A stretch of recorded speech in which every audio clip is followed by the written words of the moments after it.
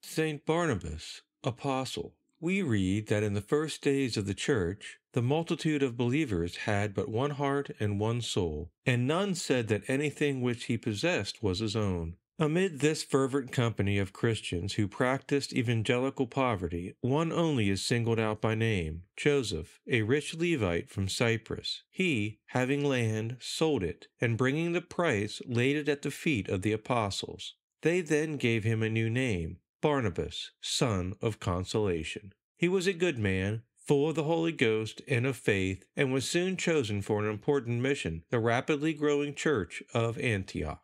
Here he perceived the great work which was waiting to be done among the Greeks, and therefore he hastened to seek out and bring St. Paul to Antioch from his retirement at Tarsus. When the prophet Agabus at Antioch foretold a great universal famine, Barnabas and Paul were selected by the faithful to take to the church of Jerusalem their generous offerings for the poor of that city. It was also at Antioch that the two saints were named for the apostolate of the Gentiles, and they sailed together for Cyprus and then to the cities of Asia Minor. Their preaching struck men with amazement, and some cried out, "The gods have come down to us in the likeness of men," calling Paul Mercury and Barnabas Jupiter. The saints traveled together once again to the Council of Jerusalem, and told of the signs and wonders which God had wrought among the Gentiles during their missionary journey. Shortly afterwards they separated. Barnabas with John Mark went to Cyprus, while Paul returned to Asia Minor. Some speculate that a contention made them separate on their different paths.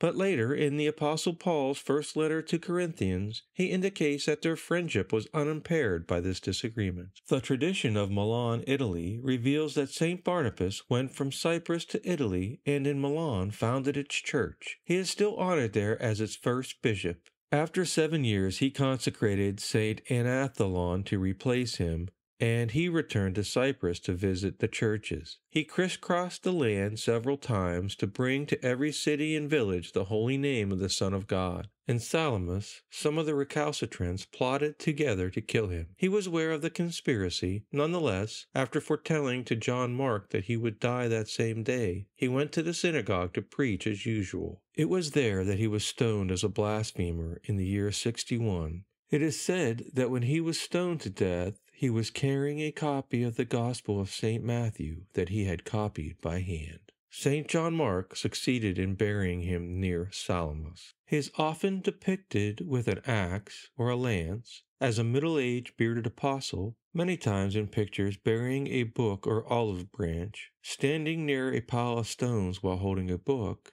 or with St. Paul.